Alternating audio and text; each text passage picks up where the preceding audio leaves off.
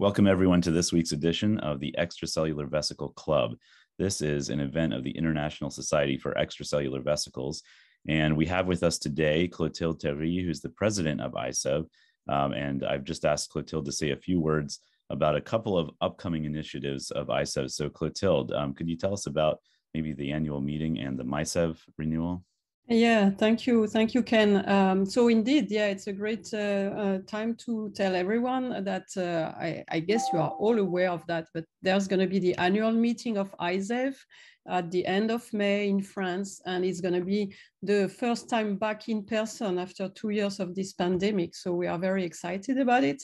We are sure that we're going to have at least, around 1,000 or something like that people. So it's going to be a great meeting. So we hope that majority of you will be able to join there.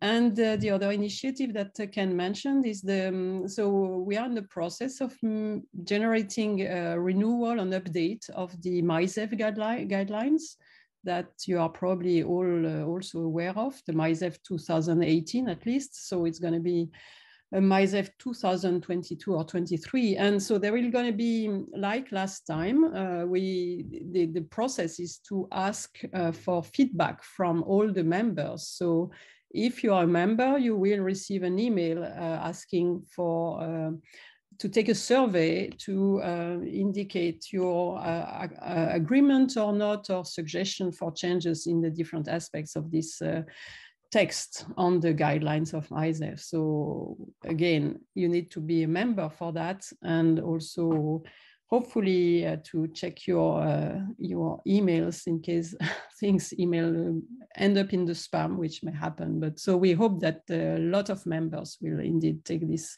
survey and put their comments and feedback. Thank you, Ken. I give you back the floor. Thank you, Clotilde. So we're very excited about the meeting and also for this rigor initiative that ISEV is now renewing. So everybody, if you're not an ISEV member for this year, go renew your membership. You get a lot of good benefits, including access to the workshops that we hold, and we'll have some exciting workshops too to announce very soon. So today we have an event where I've called it a double header because we have two talks. These are talks that are based upon papers that were recently published in the Journal of Extracellular Vesicles, which is one of the two journals of ISEV, along with the Journal of Extracellular Biology. And so we have Jaco Botha, who's coming to us from Denmark today, and he's going to be giving the first talk. And then we'll go to Sara Busatto, who's in Boston right now, and also Joy Wolfram is on the line from Australia. So we'll be hearing today about some of the fellow travelers of EVs, the lipoproteins that many of us know and love, or potentially know and hate, depending on what we like to do with them. So Jaco, Sara, thank you so much for joining. And Jaco, I'm going to let you get started here. And we're excited to hear about your work with lipoproteins and EVs. So thanks for the opportunity for presenting my work, which has been published in the Journal of Extracellular Vesicles recently, regarding lipid-based strategies used to identify extracellular vesicles in flow cytometry, and how these can be confounded by lipoproteins. And specifically, we looked into how annexin-5 and lactoferrin, which are both phosphatidylserine markers and also detergent lysis, might be confounded by these lipoproteins. So I guess most of you all know what EVs are, or extracellular vesicles, but I'll do a brief introduction anyways and state why they might be important or interesting at least. So EVs are biological nanoparticles that are released from all cells, and they are present in most biofluids. Also, EVs can generally be divided into three different categories depending on their biogenesis. So we've got exosomes, which are produced in endosomes inside of the cell. We've got microvesicles, which are released from the plasma membrane, and then we've got apoptotic bodies, which are also released from the plasma membrane, but are remnants from dying cells.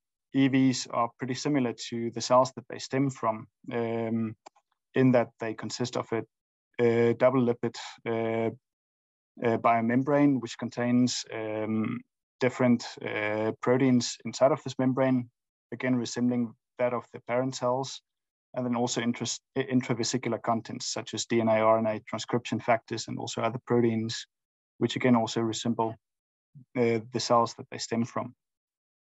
And as such, EVs have been considered as interesting biomarkers and also functional conveyors of information in health and disease. Furthermore, EVs are at least seen by many as a good source of biopsies of single cells that are readily available in biological fluids.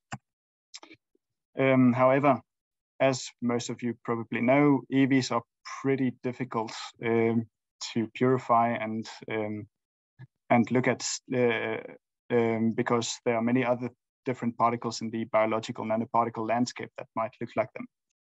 Some examples are in this figure here. As we can see here, we've got different lipoproteins. We've got HDL, LDL, VLDL, and chylomicrons, all of which are very abundant in blood plasma, for example. And we've also got some protein aggregates. And then another interesting thing we have to look at is that lipoproteins vastly outnumber EVs. So if we try to purify EVs based on their physical features, such as size, we might actually capture VLDL and chylomicrons and perhaps even some LDLs. If we purify EVs based on their density, we might actually capture HDLs and LDLs as well. This is one of the reasons why a lot of clinical studies have looked at flow cytometry for characterization of EVs, as it is thought that by labeling EVs with specific or labels against specific markers, we might overcome some of these issues with lipoproteins overshadowing the EV populations we're interested in. However, one can ask oneself, are lipoproteins actually potential contaminants in flow cytometry studies? From our studies, at least, we could see that phosphatidylserine markers such as annexin-5 and lactidherin that are commonly employed in clinical flow cytometry studies to define EVs might actually correlate a lot with triglycerides, which are associated with lipoproteins, especially VLDL and chylomicrons. Furthermore, we have also seen that spiking or removal of lipoproteins from platelet-poor plasma has resulted in increased and decreased PS-bearing EVs detected by flow cytometry, respectively. So when we look at the surface composition of EVs and at least the larger lipoproteins, such as VLDL and chylomicrons, we can actually see that they are very similar to each other in that they are all covered in phospholipids, of which phosphatidylserine is present on both EVs and lipoproteins. Furthermore, or based on this, we can hypothesize that that it is possible that PS labels such as annexin-5 and lactidherin might stain lipoproteins, and this might also explain some of the correlations we've seen between PS and lipoproteins in general in our clinical studies. Or with this study, we aim to first optimize a staining protocol for large ApoB containing lipoproteins, as these are probably the ones we'd be detecting on most flow cytometers. That those would be VLDLs and chylomicrons with sizes above 100 nanometers at least. And then furthermore, we wanted to evaluate to which degree common PS labels, annexin-5 and lactidherin, might stain lipoproteins in blood plasma. And then finally, again, because both EVs and lipoproteins are lipophilic in nature, we wanted to look at whether detergent lysis might also affect lipoproteins, and especially those that are positive for the expression of PS markers, as this might limit the potential for this control to exclude non-EV events. So to start out, we did a lot of work in optimizing fluorescent antibody staining of lipoproteins. So to stain these lipoproteins, we used PE conjugated goat polyclonal anti-ApoB, and we analyzed our samples on an Apogee A60 microflow cytometer. And the triggering strategy we used could detect silica beads down to below 100 nanometers in size. That would pretty much include VLDLs, or at least the larger VLDLs, and also chylomicrons regarding lipoproteins, as well as a fair amount of EVs. The reason why we used polyclonal anti-ApoB was simply because VLDL and chylomicron, and also LDL for that matter, only carry one single copy of the ApoB molecule on the surface. So to get sufficient labeling of these particles, we needed to label multiple antigens on this single molecule. And to do that, we used polyclonal antibodies. Furthermore, to make sure that we were actually looking at single lipoprotein events or actual lipoprotein events, we included a lot of different controls. Among these, we of course did careful titration of our reagents to prevent non-specific binding of them to other entities in our sample that we were not interested in labeling. We also used commercial VLDL and chylomicrons as positive controls for our labeling. We did post-stain dilution controls to control for coincident event detection on the flow cytometer. We did isotype and unstain controls to control for non-specific binding and also autofluorescence in the samples. We had buffer with reagent controls to look at fluorescent aggregates of our reagents. And then finally, we did ERF, or equivalent reference fluorophore, standardization of our ApoB fluorescence to get a rough estimate of how many ApoB antibodies were actually bound to the surface of each of the lipoproteins we detected.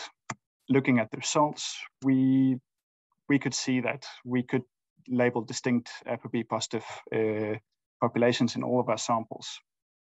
So when we look at our positive controls, the commercial VLDL stained sample, we actually got a very nice population there, which was not present in any of the other controls we had.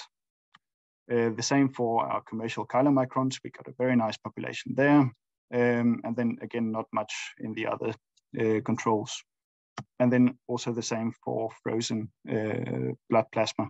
We were pretty sure that we were actually looking at single lipoproteins because the size ranges of the ApoB positive particles that we detected corresponded to that of chylomicrons and also the largest VLDL particles. We didn't see any significant correlation between light scatter and fluorescence intensities, meaning that we probably don't have aggregation caused by the antibodies. Also, the total event concentrations and light scatter distributions were similar between the stained samples and the controls. That would be the isotype control and the unstained controls.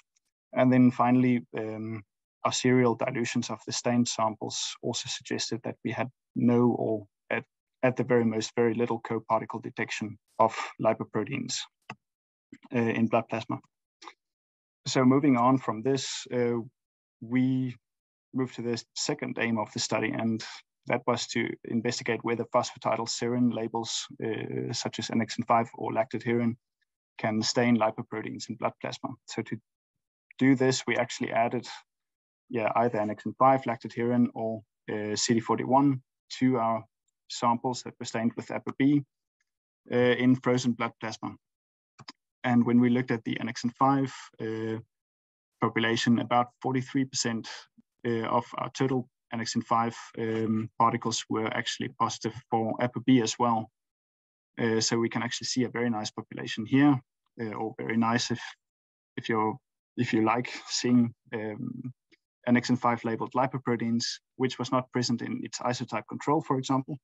We saw very few lactate-herin positive, ApoB positive events, only 2.8%, and also very few CD41 positive events. And CD41 was our EV membrane control, which should be fairly specific towards EVs and not really be present on the surface of any of the lipoproteins. However, we were not exactly satisfied with these results, as there might be some freezing or thawing artifacts that cause aggregation of different indices and particles in our samples. So we repeated the exact same experiment, this time with fresh blood plasma from 3 healthy individuals. And with the fresh blood plasma, we actually replicated these results, albeit a bit less dramatic for NXN5, where now only 19.6% were double positive for NXN5 and ApoB. For lactate the percentage went a bit up to about 5.3%, and then finally for CD41 it was pretty low at 2.3%.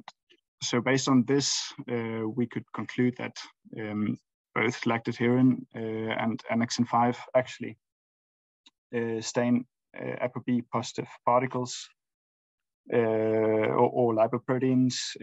However, they do so to a vastly different extent. One of the reasons for this is that lactate has some preference towards binding to double-layer lipid membranes, and its affinity towards phosphatidylserine is nearly diminished completely when it is presented to phosphatidylserine on a single phospholipid membrane. However, we do still see some lactate binding to lipoproteins. Now that we demonstrated that phosphatidylserine labels might stain lipoproteins in blood plasma, we wanted to look at whether these are also lysed when we add detergent to control for EV specificity. Because if these particles are not lysed, well, we can at least account for them. So in order to verify that the addition of detergent actually worked and lysed EVs at least, we looked at CD41 positive events. And here we could see that there was a significant reduction of the CD41 positive events after we added detergent to the stain samples. However, this was also true for the NXN5 and lactate positive lipoprotein events, which were reduced also fairly dramatically. And this again is due to likely due to the lysis of lipoproteins as well as EVs, which again owes to their lipophilic nature. So in conclusion, we demonstrated that we could detect single ApoB positive lipoproteins in blood plasma. Both NXN5 and lactate labeled phosphatidylserine on the surface of lipoproteins. However, this was significantly more pronounced for NXN5 than for lactate. And then finally, detergent lysis of stained samples also result in a reduction of NXN5 and lactate lipoprotein events. And if we end, or we can end this presentation looking at the final figure we included in the paper. And again, emphasizing that lipoproteins and EVs resemble each other very much on the surface. However, if we are to actually overcome some of the labeling issues, we can look more closely at the membrane structure. So lipoproteins have a single phospholipid layer on the surface, which does not really allow incorporation of transmembrane proteins such as tetraspanins or other transport proteins that are present in cells. And by using tetraspanins or transport proteins that are transmembrane in nature, we can fairly much or probably limit the amount of lipoproteins that confound on our data to a fair extent.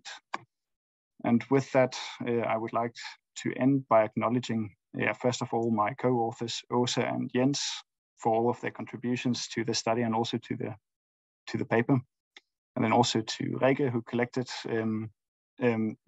most of the samples for this study, Katrine for helping perform NTA analysis of lipoproteins, and then finally also Joshua for reading an early version of the manuscript and providing good feedback that definitely improved the quality of our work. And then finally also, Toyota Fonden Denmark for providing funding for this study. And with that, I would also like to thank you for your attention. Well, thank you very much, Jaco, and thanks to those who have put questions in the chat box. So please keep the questions coming in. We're not going to take a pause right now, but we will get to all of the questions after our next presentation, which is from Sara Busatto.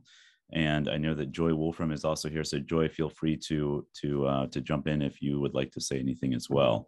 But Sara, please go ahead. And I see you're sharing your screen already. And tell us a little bit more about these considerations that you've written about.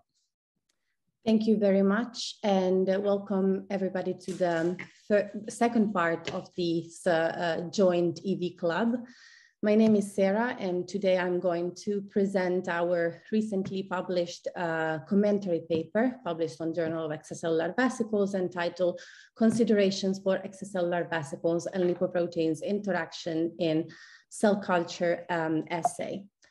I know that usually the acknowledgement slides goes last in usual presentations, but this time I would like to change the order of things and acknowledge first the work and contribution of other people that made this work and today's presentation possible.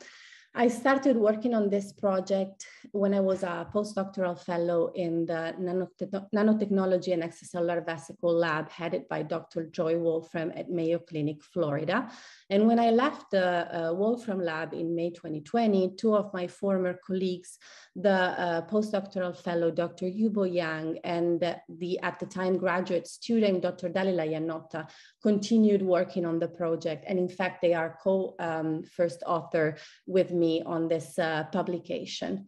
This work was also possible thanks to the collaboration with Professor Talmon and Dr. Davidovich from the Technion Institute in Israel.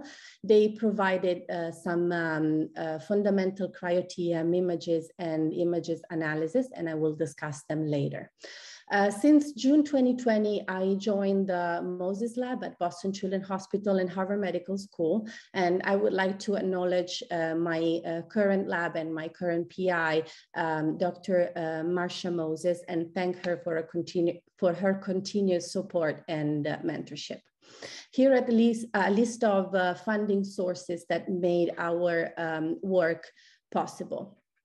Today, I'm going to talk about extracellular vesicles and lipoproteins interaction in vitro. And I know that the audience today is probably more expert than me on the extracellular vesicle topic. So I won't spend much time describing, again, extracellular vesicles, their structure and function and possible application. But I would just like to reiterate one more time that the extracellular vesicles are just one of the many types of nanoparticles, biological nanoparticles that we can find in biological fluids.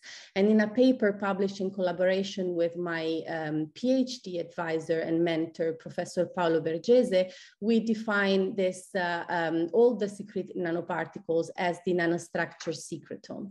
In the EV field, other than extracellular vesicle, we are used to hear about lipoproteins. In fact, they are both heterogeneous subclasses of cell-secreted nanoparticles that shares an overlap in size and density. Therefore, it's not unusual to if we want to isolate or concentrate extracellular vesicles, to also have some lipoprotein contamination. In fact, here you can see some cryo-TEM images of samples where extracellular vesicles were co-isolated with some lipoproteins.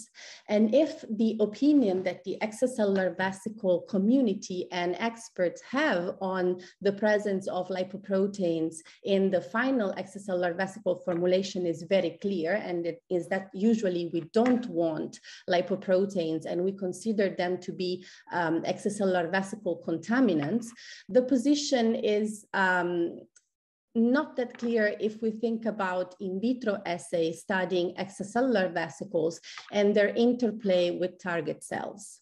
Let me briefly summarize what usually it's the goal of an in vitro study. Well, the in vitro studies attempts to recapitulate what is the in vivo environment, replicating many parameters like humidity, temperature, pH, and also media composition. In fact, oftentimes we supplement the media with serum or serum-derived components that provide critical components, biomolecules, and biological nanoparticles typical of the interstitial fluid, and that also guarantee the viability and function of the target cells that we have in culture. If we look at in the EV literature, though, we can find different type of in vitro studies using extracellular vesicles that use different conditions. For example, we can find in vitro study studying EVs in serum-free media condition. About the serum-free media condition, we know that they entail the total absence of protein or biological nanoparticles, which from decades of experiments with synthetic nanoparticles, especially lipid-based nanoparticles, we know that those proteins and biological nanoparticles are fundamental, for example, to determine the protein corona of synthetic and lipid-based nanoparticles. So we don't know if the serum-free condition may also impact the extracellular vesicle corona, with so far poorly known consequences. Another condition, in vitro condition, that is usually used in some of the papers published in the EV literature is a media that is supplemented with serum that has been previously depleted of endogenous extracellular vesicles. Usually, EV depleted serum is obtained by ultracentrifugation, a long ultracentrifugation step, especially if made in the house, or if purchased from companies, if commercially available, usually is obtained after a polymer-based precipitation protocol. Analyzing the lipoprotein content of some commercially available EV depleted FBS, we could in fact see that other than a significant EV depletion, they also depleted the lipoprotein population. In particular, we detected a 93% reduction in LDL and VLDL and a 19% reduction in HDL. We have to take into consideration, though, that in circulation, in physiological condition, the circulating lipoproteins are 6 orders of magnitude more abundant than EVs. Therefore, studying the EVs function and interplay with target cells in the total absence of lipoproteins or in a lipoproteins depleted environment, it may not mirror faithfully what is going on in vivo. So we have to be very careful in the comparison of in vitro studies based on the supplements that they used in the cell culture media. In the past decades, we have many published papers that have advanced evidences and preliminary data supporting the fact that extracellular vesicles and lipoproteins interact. Specifically, extracellular vesicles seems to interact with low density lipoproteins. One of the first paper advancing this hypothesis, this evidence was published by Soder et al. In 2016, and another paper was published by me as a first author when I was working as a postdoctoral fellow in the Wolfram lab. We published some preliminary data suggesting that extracellular vesicles and LDL interact, and that this interaction changes based on the EV source and on the target cells. Here a quick reminder of the published results. So here you can see some extracellular vesicles derived from triple negative breast cancer cells, MDA MB231. If mixed with LDL, they do not form visible aggregates. However, the brain-seeking variants of the MDA MB231 cells called BRM2831 derived EVs, if mixed with LDL, they form visible micron-sized aggregates, clearly visible under atomic force microscopy. Here a cross-section of the samples that makes you appreciate the increased thickness of the aggregates formed by the brain-seeking EVs incubated with LDL. The interaction, of course, changes also based on the target cells, as we said. Here, a quick example. If extracellular vesicles alone, derived by both MDA and B231 cells and the brain-seeking cells, are incubated with HPMEC, we see an uptake pattern that is completely different if the EVs are incubated with LDL. In fact, we see a significant decrease in endothelial cell uptake. The situation is different if we change the target cells and if we take, for example, a cancer monocyte, THP1 cells, and if we incubate the brain-seeking EVs with the LDL and then we put them with the THP1 cells in culture, we can detect a significantly increased cell uptake. For the purpose of this commentary, we further study the uptake of cancer-derived EVs from cancer monocytes, the THP1 cells, EVs alone and mixed with the low-density lipoproteins. And in 3 out of 4 tested group, if the EVs were pre-mixed with the low-density lipoproteins, the uptake from the target cells, the cancer monocyte, was significantly increased. The presence of physiological level of low-density lipoproteins also dramatically changed the cancer-derived EVs induced effect on our recipient cells, the THP1 monocytes. In fact, the THP1 monocyte just stimulated with cancer-derived EVs shows an increased messenger RNA level of tumor necrosis factor alpha. If the LDL are mixed with the cancer-derived EVs, instead, the messenger RNA level of tumor necrosis factor alpha are significantly decreased. As we know, there is a whole piece of literature supporting the fact that both EVs, oxidized LDL, and also immune cells play a key role in the cancer pathogenesis. So there may be a lot of speculation that can be done on this very preliminary data, and that needs to be further confirmed with more experiments. But the real point that we want to raise from this in vitro data is that whether we used only a V-depleted medium or a V-depleted medium supplemented with LDL, we obtain conflicting results. So far, I hope that I convinced you that if we use EV alone or EV extracellular vesicle mixed with low-density lipoproteins in vitro, we obtain conflicting results. However,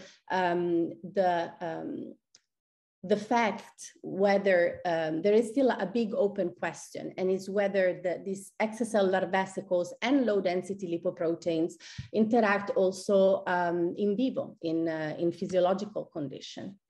There are published papers. One of them was published in 2020 by Palvianian, I hope that I said that correctly, and colleagues, showing that the proteomic profiling of extracellular vesicles derived from blood, both serum and plasma, has shown the presence of apolipoproteins, which are the protein constituent of lipoproteins in circulation. However, being proteomic analysis, they show the presence of the apolipoproteins, but not of the whole nanoparticles. So it's still unknown whether this binding or fusion occurs also in an in vivo environment. In order to make a step further into this topic and try to answer a little bit more to these questions, we took some cryo-TM images of crude human plasma, and we observed many. In many cases, more than 50% of the cases, the nanoparticles, the limited by lipid bilayer, here indicated by black arrows that we refer to as extracellular vesicles, happen to be fused or bound to other nanoparticles that by size, morphology, and crystalline phase, we identified as a lipoprotein-like structure indicated by white arrow. Then better analyzing the morphology and the size, well, by size, if there may be VLDL or kilomicrons, and we support the fact that these are lipoprotein-like structure and not protein aggregates, because they present a polyhedral structure with a crystalline phase with straight facets, which is typical of particles with lipid hydrocarbon chains, that supporting the fact that are lipoproteins and not protein aggregates. So as a future direction, we would like to suggest to consider the role of serum components in the extracellular vesicles in vitro studies, and to consider these components also based on the source of the serum or serum-derived supplements. Although we suggest to keep using serum-free or EV lipoprotein-reduced media during the EV isolation, we would also like to suggest to limit the use of this serum-free or EV lipoprotein depleted condition for in vitro experiments using extracellular vesicles, as the results that you obtain may be less reflective of in vivo settings. We would also like to shed the light once more on the interaction between nanoparticles. Today, we focused on the interaction between extracellular vesicles and lipoprotein, specifically low-density lipoproteins. But as we mentioned today, there are many biological nanoparticles depending on the biological fluids, and we don't exclude that there may be other interaction with the extracellular vesicles. With that, I would like to conclude my presentation. I would like to thank you all for your attention. Thank you very much also to Dr. Wolfram for allowing me to present today our work. And thank you very much to Dr. Witwer for the invitation. And I'm happy to take any question.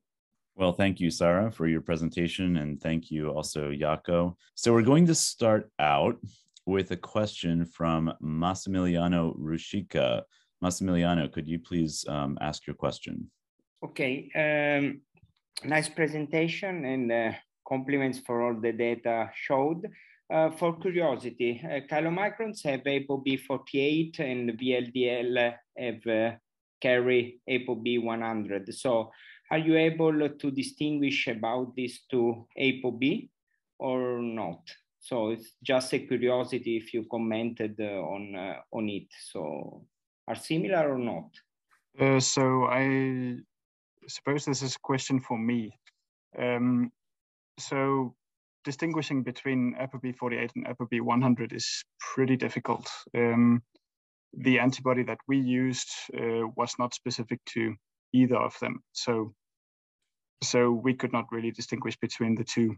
Regarding relative fluorescence levels, or median fluorescence levels at least, we did not see any difference between the chylomicron, or any significant difference between the chylomicron samples and the VLDL samples that were commercially procured. Did that answer your question? Yeah. So I think it was just a curiosity also, because when VLDL are transformed in LDL and they carry also ApoB 100. So in your data relative to VLDL, since you spoke about larger or larger VLDL, you are referred to VLDL type 1, if I'm not wrong. So maybe in your data with VLDL, maybe you can have a contamination, not a contamination, but you can detect also LDL, the contribution of LDL, or are you able to distinguish between VLDL and LDL? I doubt very much that we would be able to see LDL on our flow cytometer, because it is just not that sensitive. However, we did have to dilute our samples, especially the plasma samples, significantly before we stained, to actually get a proper staining of these particles.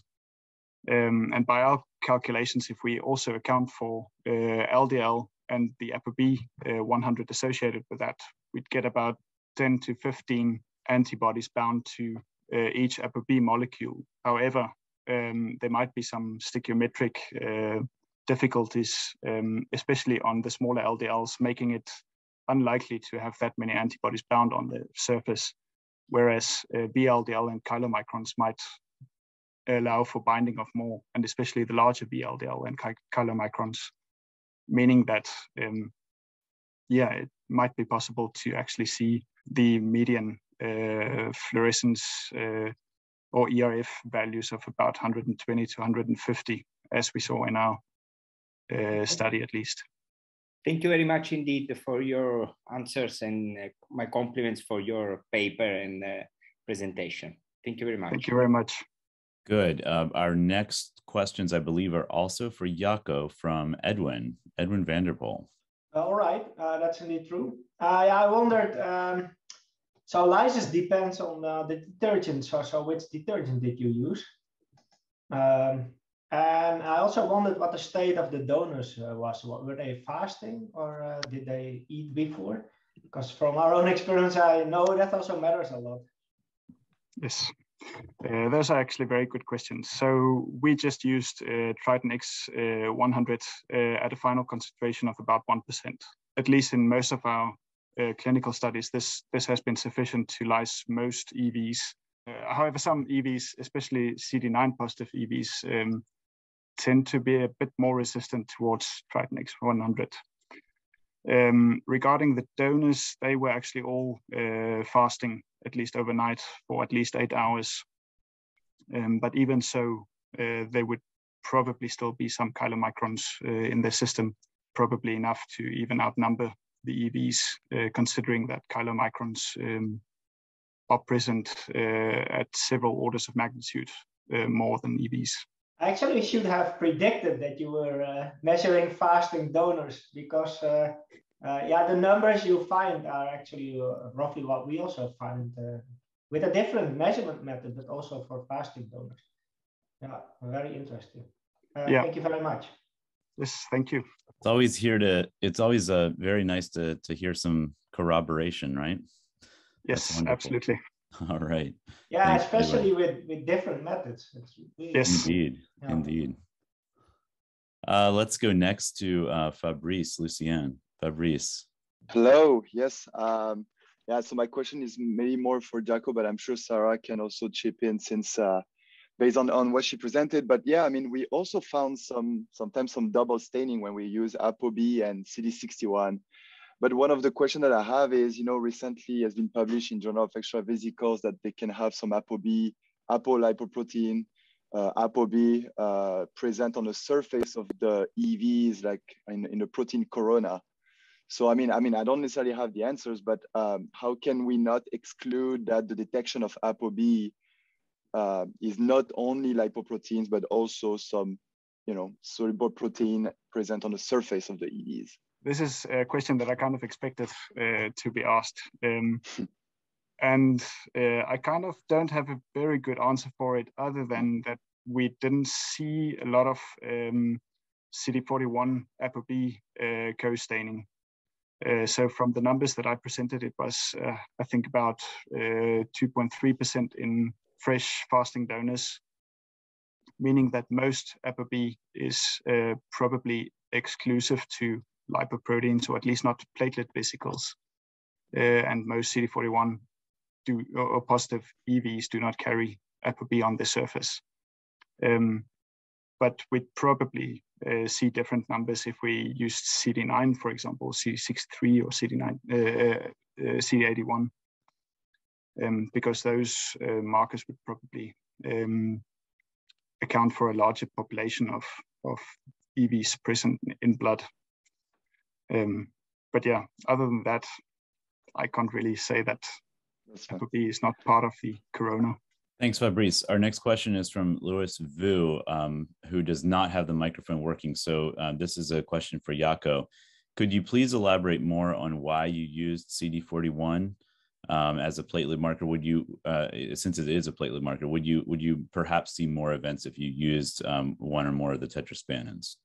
So the reason why we use CD41 is because we've done a lot of research with platelets or platelet-derived EVs, at least. So this is a marker that we trust. It's a marker that works 100% of the time. And that was basically the rationale for using it.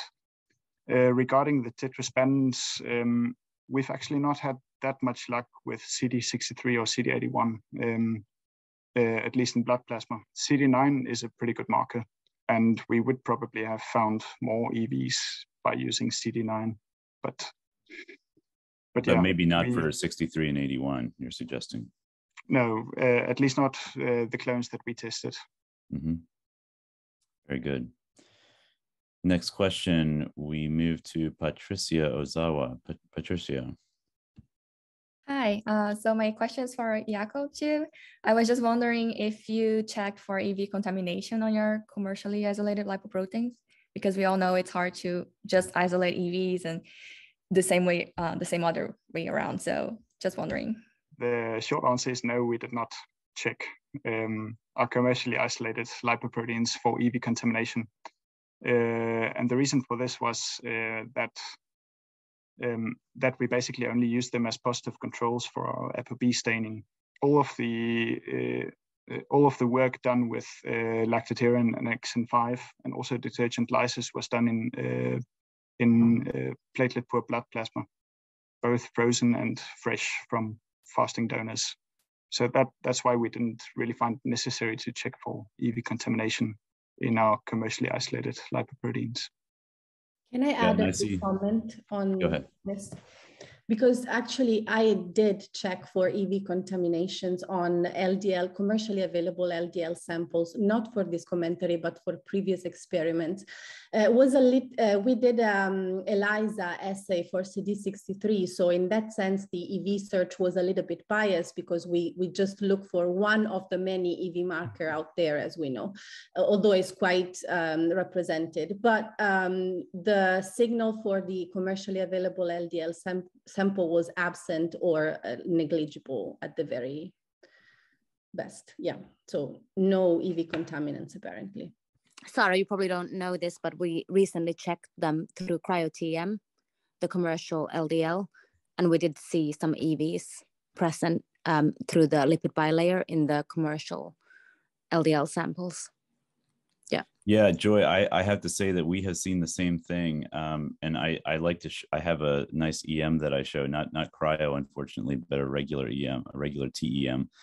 And we do see that contamination in commercial preps of LDL. We've also checked by ExoView. So just taking the LDL or other lipoprotein preparation and putting it onto an ExoView chip for SP Iris. And we see some markers there as well. So it's there. And you know, I think that in the EM that I'm thinking about, you know, you see a lot of LDL and they're so nice and uniform, but within that field, there's still somewhere between 1 and 3 EV particles that are adopting the normal EV morphology. So given that they're usually somewhat larger than the LDL, they actually do present a good portion of the volume of material that's there. I'd also like to quickly add a small comment. So I would expect some EV contamination in LDL preparations, but considering that most lipoproteins are isolated by density gradient centrifugations, the EV contamination of VLDL and chylomicron preparations would probably be fairly minimal, mostly for, or at least for chylomicrons, as these are much less dense than EVs. Yeah, indeed, and indeed they can be even slightly less dense than water. So yeah, exactly. So that's a good point. And in fact, our next question is going to be about isolation and separation methods. So Michael Skliar, go ahead. Yeah, hi. So my question was triggered by cryo-TEM that Sarah showed, where we saw those complexes of EVs and LDLs. But of course, like, Jacob is welcome to comment as well. So when I see a complex like this, what I immediately think is that it will take some attractive forces for that to happen, because EVs are stabilized by their corona, so there's steric forces that keep them apart. So as a result, but at the same time, if you overcome the sort of barrier, they obviously, sort of, for the lack of a better term, wet each other because they're lipids, and we did see that in images. So I was wondering, if you look at isolation techniques like ultracentrifugation, where there's a lot of forces to bring all this content together, you wouldn't see the prevalence of these complexes more often than if you looked at different isolation techniques. Thank you. And thank you both for interesting talks.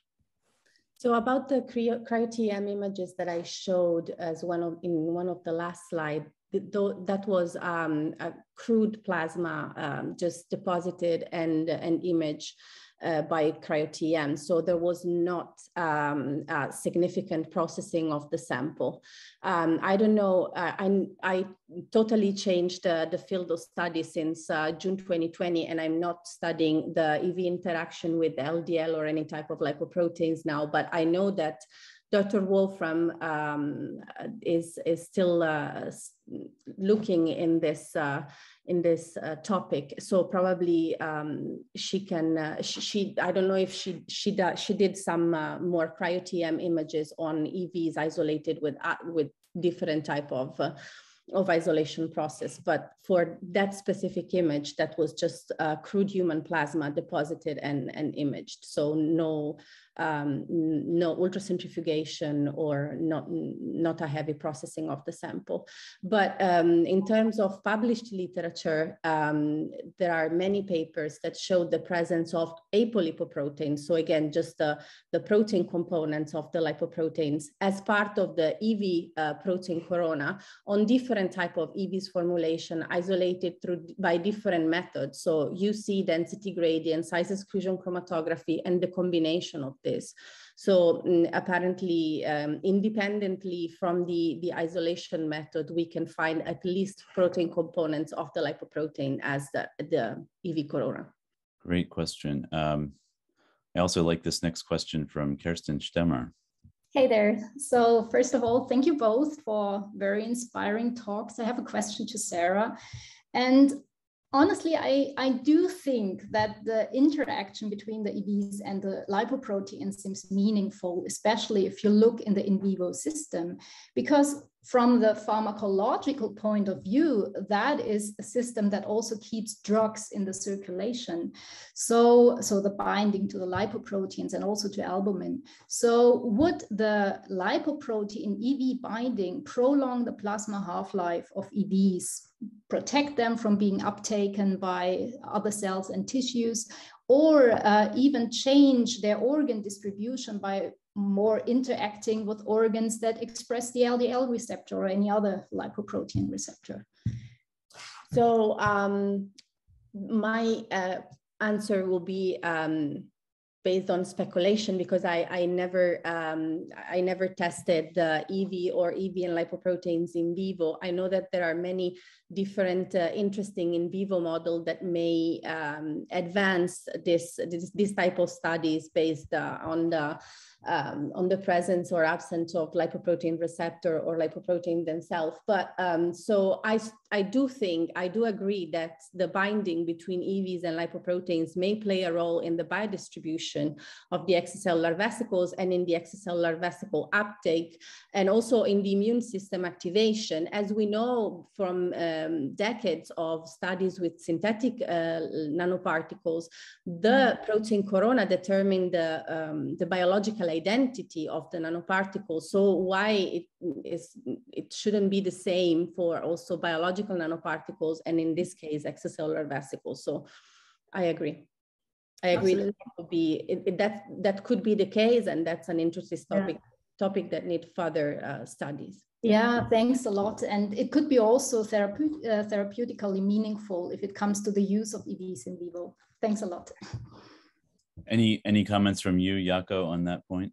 Not really. I've not really thought about, or I've not done much work on EVs as therapeutical agents, but I do find it to be a bit interesting, especially regarding the protective nature of, or even the targeting nature of having LDL or albumin or other proteins bound to the surface of EVs. Indeed. Definitely an interesting question. And we have another comment here in the chat box too, which I'm just going to read in the interest of time here, but it's from FC Fun Megan. And this person asked, do you feel the interaction can be attributed to receptor interactions between proteins in the corona and lipoproteins? So I think that's the big question that we have now, right? I mean, is it, what is it? Is it something that's intrinsic to the EV, that is a transmembrane protein that's mediating these interactions, or is it something else, something that might be more loosely associated? And I don't think we have the answer to that yet. No, but one thing that I would like to add to this comment is that other than receptor interaction, we also noticed that cancer-derived EVs and the different type of cancer-derived EVs have different lipid phase composition of their membrane. And those also may play a role in the interaction with the lipid-based nanoparticles as lipoproteins are. Yeah, and so, depending on exactly what the molecules are that are involved, those interactions are going to be closer and tighter, I guess you could say, or they might be a little bit more loose. So lots of, I can almost hear everybody, taking notes here from all these great questions and the responses. I think there's a lot to discover here, both at the basic biology level, but then also, about what we can do with EVs therapeutically, with their biodistribution and their targeting. So I'd like to conclude here. Thank you all for coming in today and for listening to these great talks and contributing the questions. But a special thanks to Sara and Jaco and their groups. So congratulations on these two very interesting papers. And we want to wish you the best as you continue your work. So thank you, everybody. Look forward to seeing you again sometime soon, and take care. Bye now.